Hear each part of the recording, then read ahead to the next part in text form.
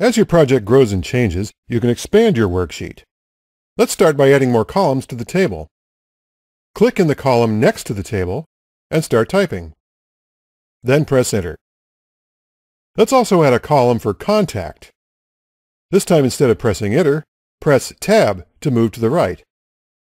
Then we can add bid, deadline, and actual cost columns. Now let's change the column widths so that we can see all the headings. This time, just double-click to adjust the widths automatically. What about adding more rows? No problem. Here's another way to expand a table. Just drag this little green handle in the lower right. Then type your data.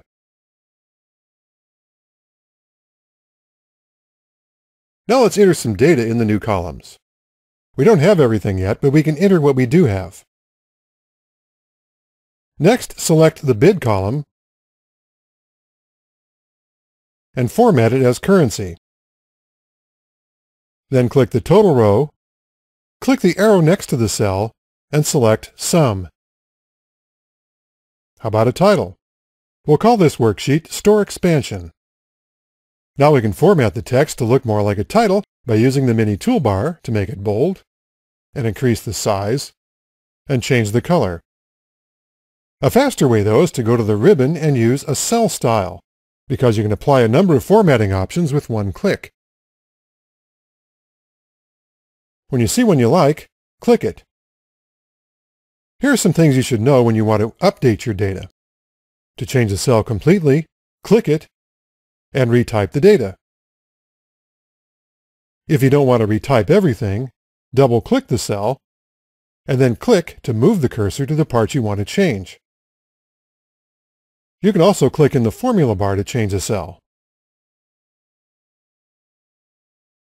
You saw how to add a column or row to the outside of the table, but what if you want to add one to the middle?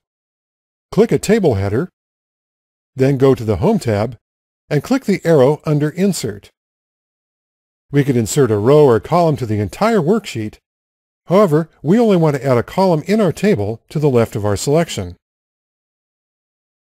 To delete a column, select the header, then click Delete, and delete table columns. You can do the same thing with rows. Select a cell in the row, insert a table row, or delete a table row. What about copying, cutting, and pasting? Well, it works the same in Excel as it does in other programs. Select the data you want to copy or cut, go to the clipboard group on the Home tab, and click the command. Then click where you want to paste the data, and click Paste. Here's one last thing you might want to do: move a column or row. It's a little tricky because you have to position the cursor just right for it to work. First, select just the table header. Now move the mouse slowly over the bottom border of the header until you see a four-headed cursor. Then click and drag it to the left. You should see a thick I-beam cursor. Drag the cursor to the point where you want to move the column, and then release the mouse button.